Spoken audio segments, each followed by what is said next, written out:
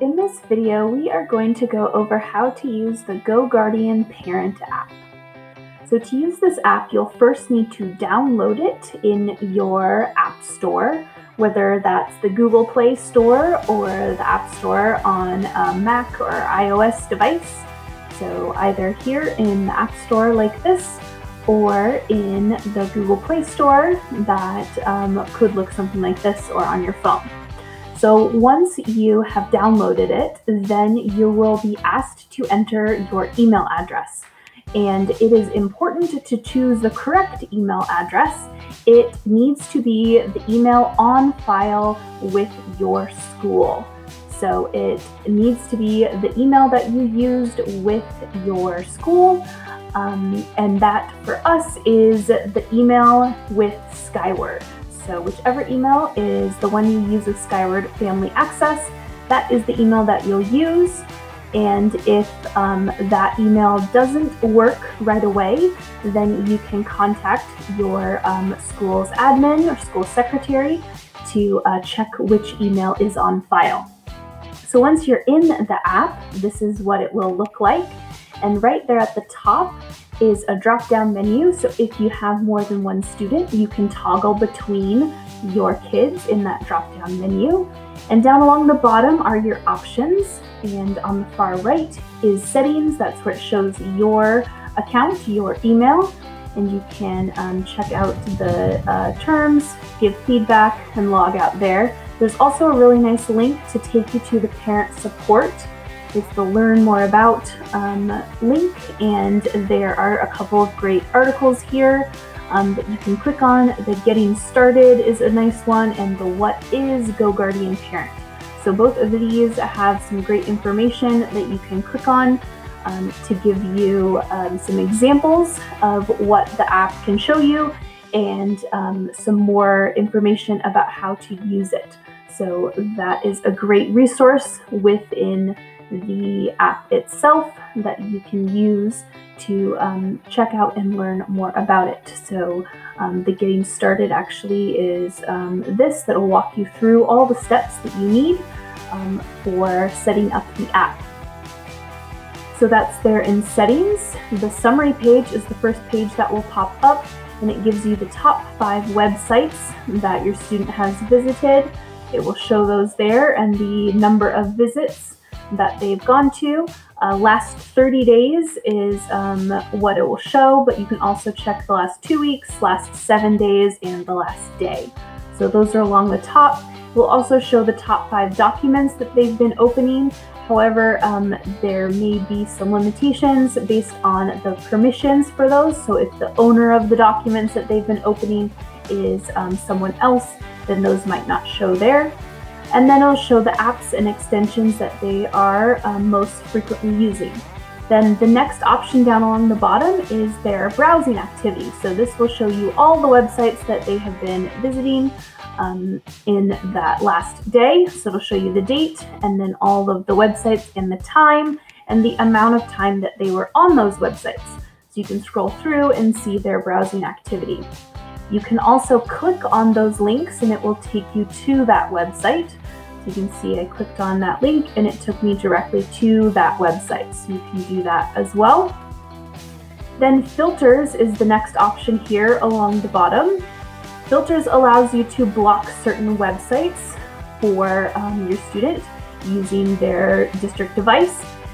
And so it does remind you that a lot of schoolwork is done online, so to be careful about the websites that you block, especially during distance learning. And so when you are adding websites to the filter list, make sure that it is not a website that they may use for school.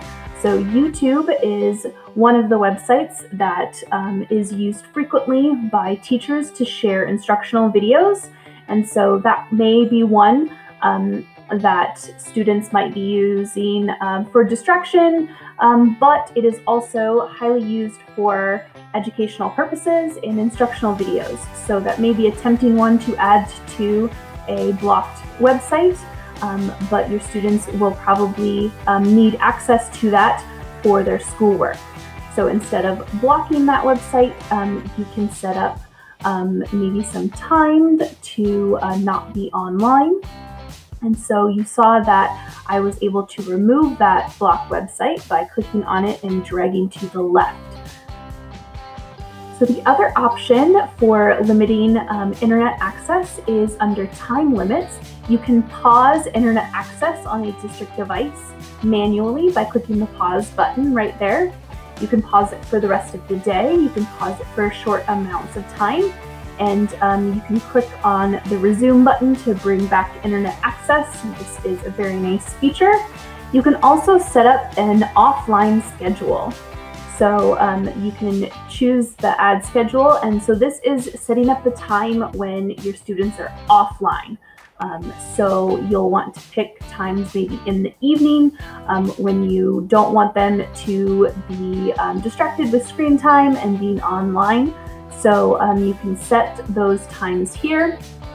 However, there is a limitation. If you want it to go overnight, it won't allow you to actually choose an end time that is after the start time. It has to be after 9 p.m. So you'll have to set up two separate schedules, one that runs in the morning time and one that runs in the evening time. So you can set it up for your evening to midnight, and then midnight to whatever time in the morning. So here I'm doing my example where they're going to be offline from 7 p.m. to midnight, and then from midnight to 7 a.m. And so you can do that, and you can set that for the weekdays, and then potentially you can set more offline time for the weekend. You might want that to be a little bit longer, give them some screen time breaks, and maybe some more activity. So here we have our offline schedule right now for the weekdays, and you can add an offline schedule for the weekend as well. We've added that offline schedule for the weekend. You can see that we've got that ready to go.